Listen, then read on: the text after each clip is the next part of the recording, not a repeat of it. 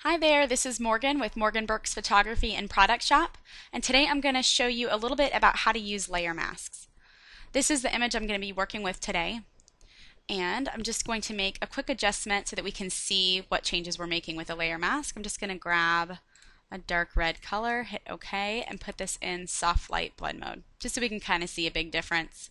We go from light and airy and green to kind of dark and moody and red, so it'll be a nice change for our layer mask here. So to make your adjustments here with your layer mask, you're going to want to select it first. So just make sure that the selection is around the layer mask. If you're working with a texture or an overlay or something that does not have this layer mask here already, you can come down here to this little layer mask button, click it, and then it will pop up right here on your layer. So this layer mask kind of acts like a window to whatever is on this layer. And in this case, this layer is a reddish brown tone to our image. So this white layer mask means that that reddish brown tone is being shown over the entire image. Our window is open, so to speak. So if you wanted to remove it from any portion of the image, you would want to close that window. And how we do that is with the opposite color. It's set to white, so we're going to do black to remove it. Okay, so then we're just going to, I have my opacity set to 38. I'm going to put it up to 100 just so we can kind of see the big change here. And so you can see that you can paint it off.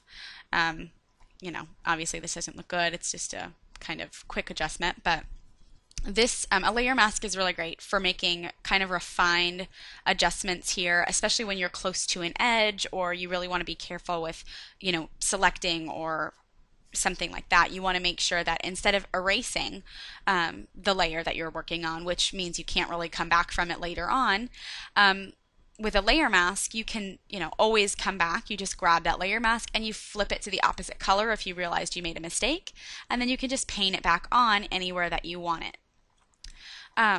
Now let's say that you wanted to do this kind of a little bit softer, obviously.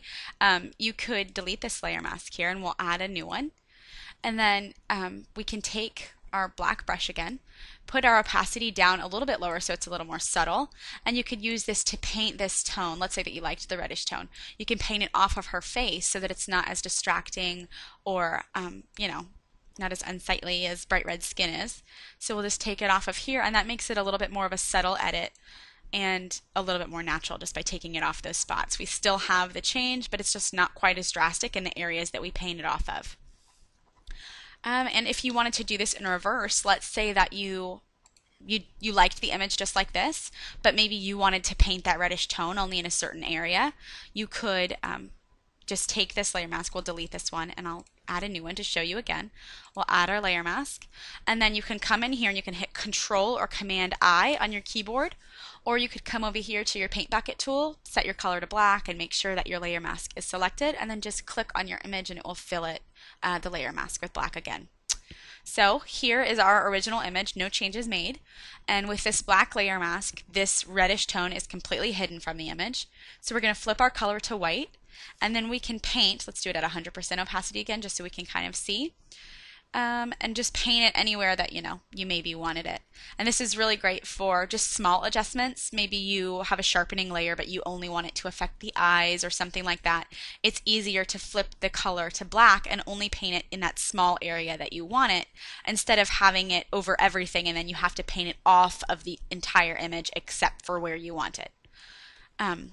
So yes, you can use this for sharpening. You could use this for composites as a way to kind of help you later on if you realize, oh no, you know, this part of the image doesn't look so natural. You can zoom in here, make sure that your layer mask is selected, and then add that color back in, or you know, whatever adjustment it is that you're making.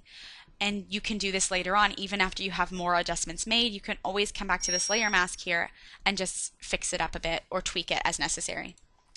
So that is a little bit about how to use layer masks. If you have any questions, you can email me at morgan@morganburks.com, or you can find me on Facebook at facebook.com/morganburksphotography. Thanks so much. Have a great day.